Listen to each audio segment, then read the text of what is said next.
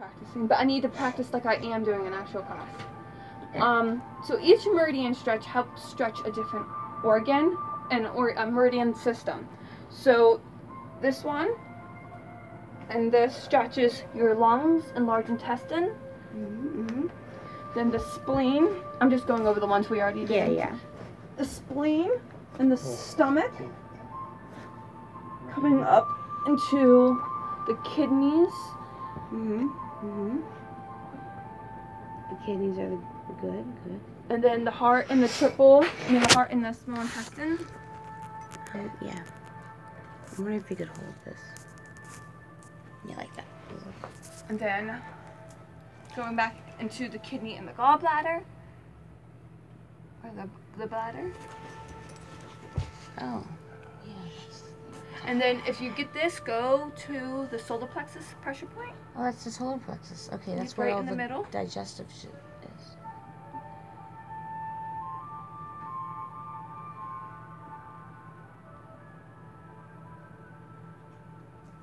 And then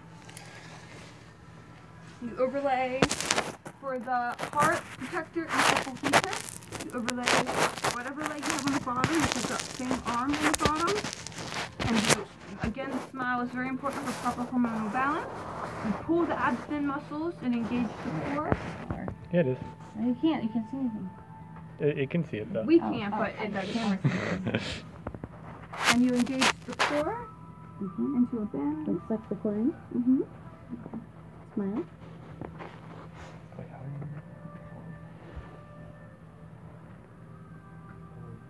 Now the first class that I'll be doing tonight, I'm going to let everybody have a free class. The first class that people come to my yoga class will be free. Well, it doesn't even matter if it's tonight or if it's like the first, if you go up there, the first class you attend will be free. Where do you do the classes? It is at 28A Lane, LaVale. It's behind the post office in LaVale, and it's at the American Martial Arts Academy. I do Tang Soo Do and kickboxing there as well. Okay. I'm a purple belt in Tang Soo Do. I've never heard of Tang Soo Do. It's Korean karate. You know the Tai Chi? Tai Chi and Qigong. Actually, the meridian stretches those are the stimulate ones that from I'm interested in. Qigong. Yeah. And a lot of the forms that we do in Tang Soo Do. Did you just switch legs? Yes. You switch legs and making sure the bottom arm is the same as the bottom leg. Yes.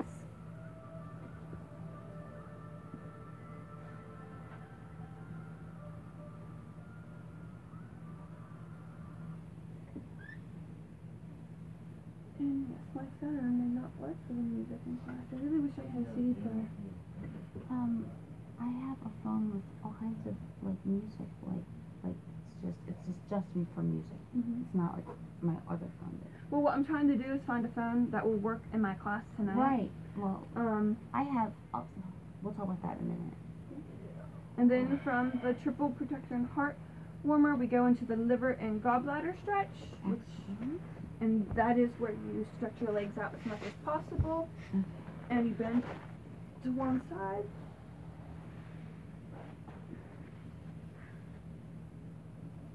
And then to the other, and then to the middle, and back to one side, and to the other side, and then back to the middle, and you will rise for kidney jing. And this may seem like easy, but this is actually the most difficult pose to do because you're supposed to hold this for 5 minutes. Okay. I have great difficulty actually doing that. Okay. But you have your knees slightly, a little less than shoulder widths apart. And a little bent. Yeah, a little bit bent. You bend your arms out. You let your fingers be tense, but everything else in your body be loose. And you have to make sure your thumbs are actually facing each other. But not touching. Yeah, but not touching. And if you're facing north, it works even better. You'll actually start to feel, if you do this right, you'll feel your energy go from one thumb to the other, and it starts to feel like a little Tesla coil. Oh, well, I have a compass somewhere in my purse. Yeah, we're facing north right now. That's we are? right. Okay.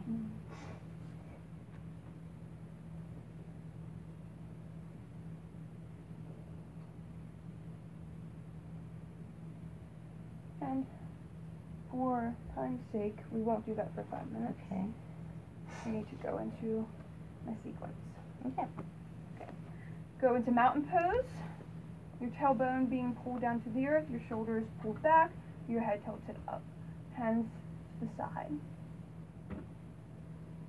And then bend your knees slightly, pulling the hands up forward, up over your head into fierce pose or chair pose.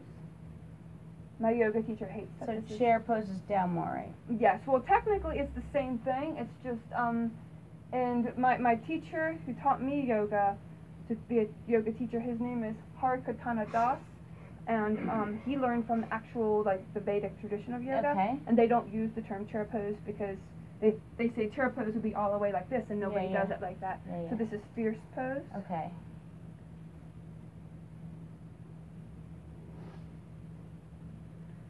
Then bend into a forward bend at the hands right above the knees. With them still slightly bent. Yes.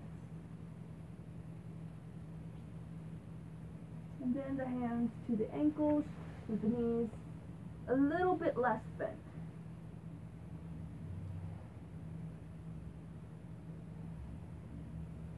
Pulling the hands up behind the head. Yep. I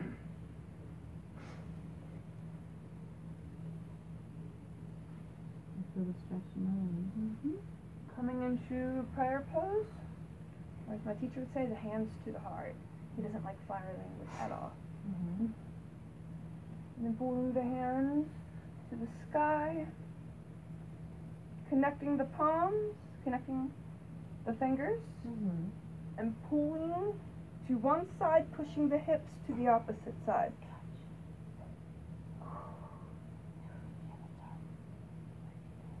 And then to the opposite side, pushing the hips over.